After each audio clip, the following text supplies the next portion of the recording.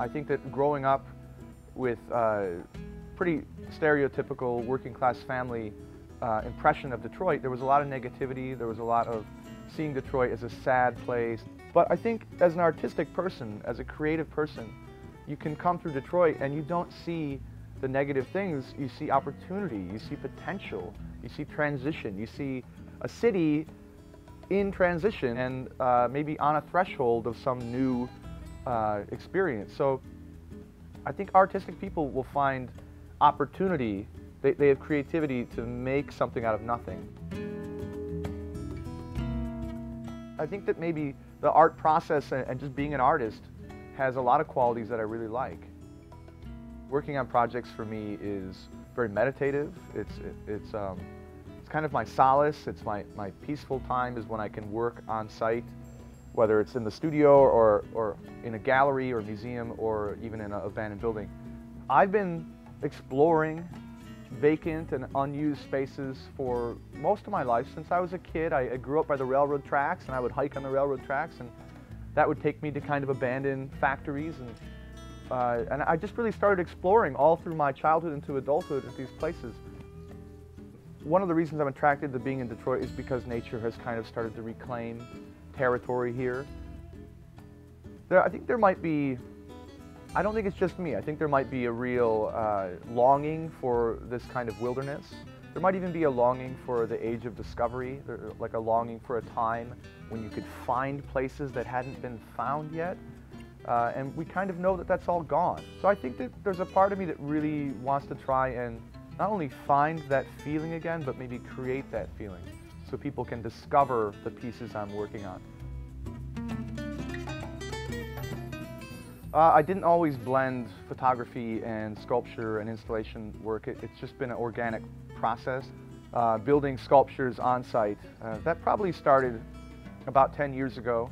And through the last 10 years, I've transitioned into not only building sculptures site-specifically, but needing to document that whole process so that other people could see it.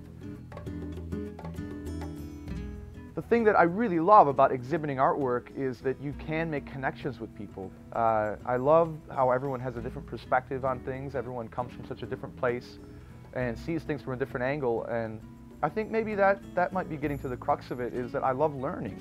I'm usually interested in making an art piece that speaks to a greater idea about this happening everywhere, about trash and humans abandoning things and humans wasting things, more than I am talking about just Detroit's version of that. A lot of the abandoned buildings I work in Detroit are abandoned and left that way because they're in places where people can kind of get away with it. They can just leave the building to go to waste. And so yeah, there is a part of me that is interested in working in spaces that will draw attention to something which I feel like I might think needs to be changed.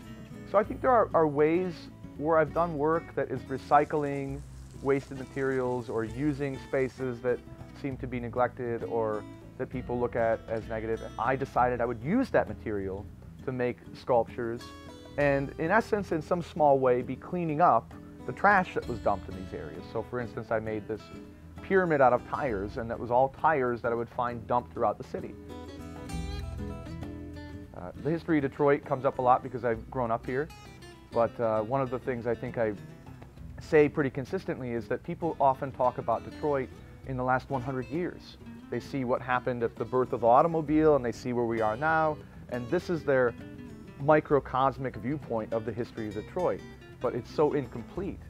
When someone comes to a city like Detroit and sees decay and abandonment and things falling apart, nature reclaiming things, I think that people can see that as a failure. They can see that from a nostalgic viewpoint of what used to be versus what's now.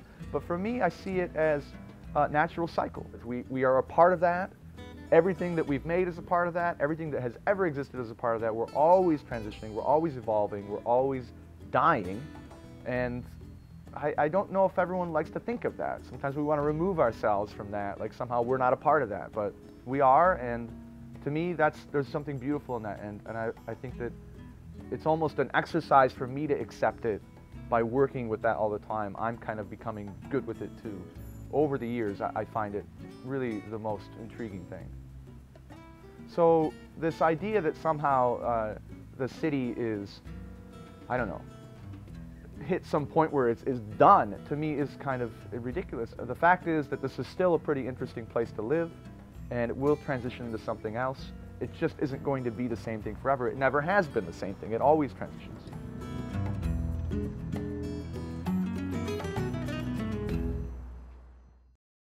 For more information on Scott Hocking's works and exhibitions, visit scotthocking.com.